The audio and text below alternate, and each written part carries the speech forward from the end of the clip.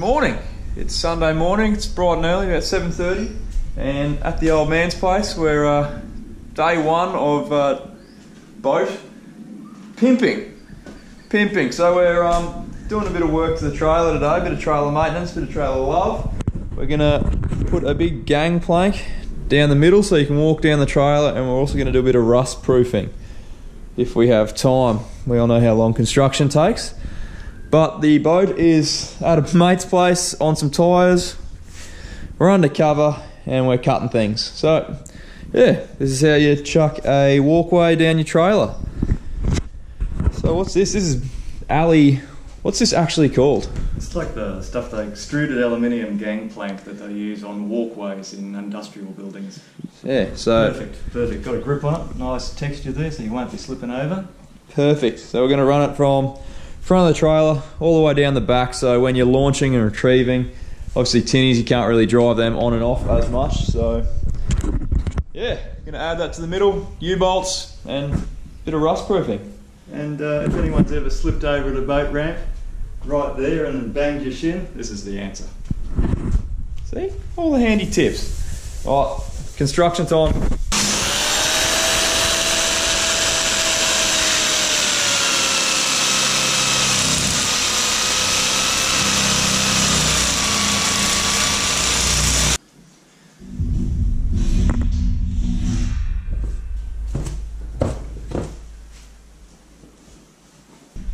Righto, so this will either go down the side here, or I might take the rollers out and put it down the guts there, and just put the roller pegs. So the roller's got two supports. Yep. The rollers have two supports each there. Should be able to get them between here if we're lucky, and run it straight down the middle. That will, well, it'll sit flat on this little U-bend here on the trailer, but that shouldn't be a problem at all. The boat won't hit it, and yeah, should be able to walk the whole way down the trailer and clip her up and keep your feet dry. Let's give it a whirl.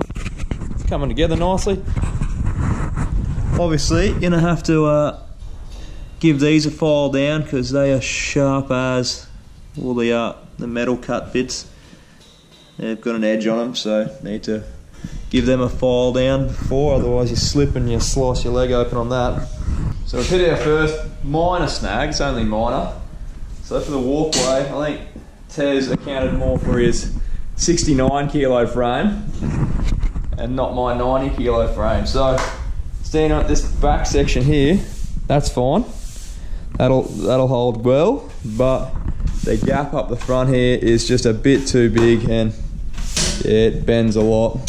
So we're gonna have to put a little support strap or some sort of stirrup in there to just to bridge the gap a bit, so fat people like myself don't fold it in half.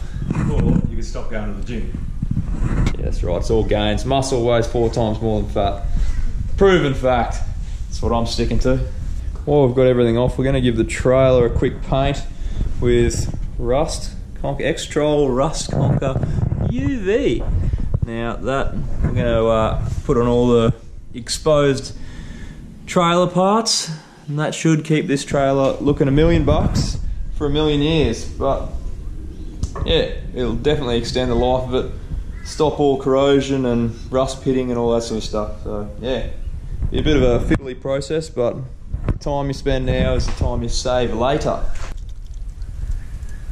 I don't know if that brush idea worked well.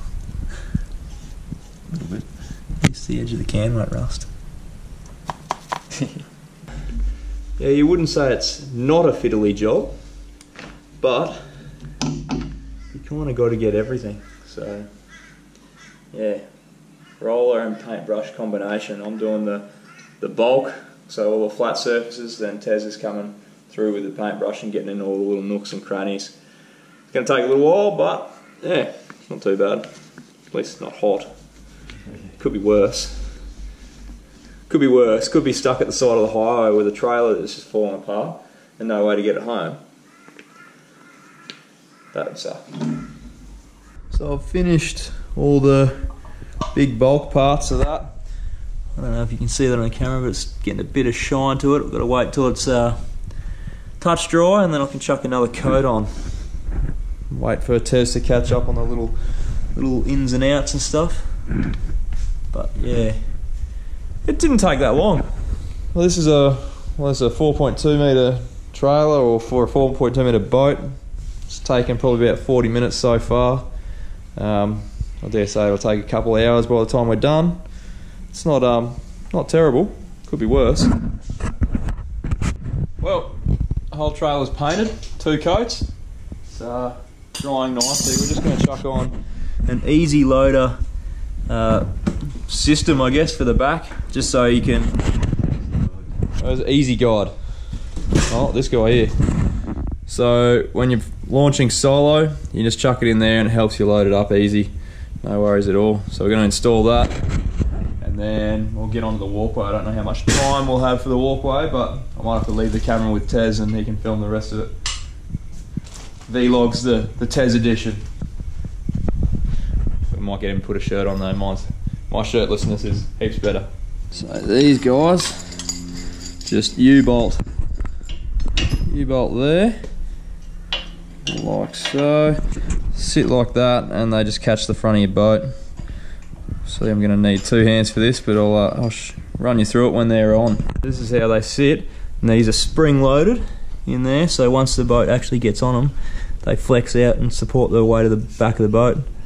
They're yeah, pretty cool bit of kit. We're just working on the gangplank up the middle now, just seeing how it's going to fit into here and the rest of them, but it's coming together. So this is on. We've just U-bolted the gangplank on through there. It sits in between the EZI guide, and then we'll put the back roller back on that goes slots in here. We've cut little notches out for that. Looks good. Pretty supportive here. Not too bad. Mr. Perfection. Catch your foot on that. You shouldn't be walking down that far. Righto, because the back of the boat sits on those EZI guide things, we do have to move the winch post back the same amount it's going to back. So it's about 100 mil we need to move it back. So we're just moving that back now. That's just so you don't winch the boat over the back of this. So the boat usually comes to about there. If you winch it over the back of these, obviously being spring loaded, they'll just lock back into place and you won't be able to get your boat off. So you just bring the winch post back a little bit to suit. Otherwise, yeah, you'll find out that the hard way. It's a little trap for young players. But gangplank's on as well. Need a couple more U-bolts to lock these down, but goes pretty well, and something to support the middle here, just for fat people and myself. Well, I'm all muscle, of course. But yeah, that'll be all we're doing today. Run out of time, but yeah, productive little morning session. Might have to go for a fish to celebrate. Yeah. Bit of prawn action. It's coming up to Easter. Gives you a bit of a idea of when we're doing this, so we might try and get out for some prawns pre the Easter crowds, because it's going to be gnarly out there. But yeah, we'll keep you posted with proceedings. Righto, this is the EZI guide, or whatever it's called, in action. EZI guide. Let's see if it guides it easily.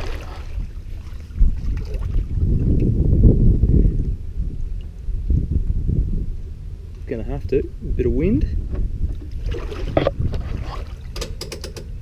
Nope. Stop. Just think I put it in the middle. Fucking not much of an easy guide then. See, here we go.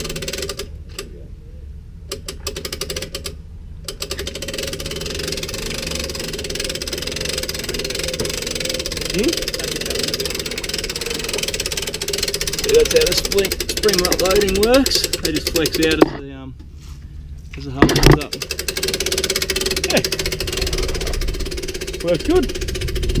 Test run with the boat today.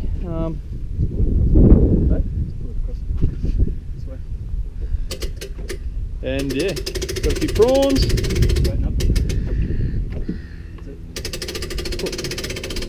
It's terrible for video. Yelled at.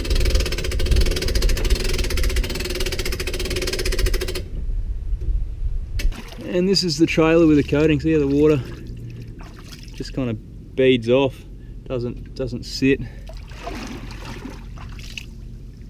Yeah, it just runs off. So yeah, all in all, pretty happy with it. Just got to, I think with those EZI guides, got to move them up a touch just so they work a bit better.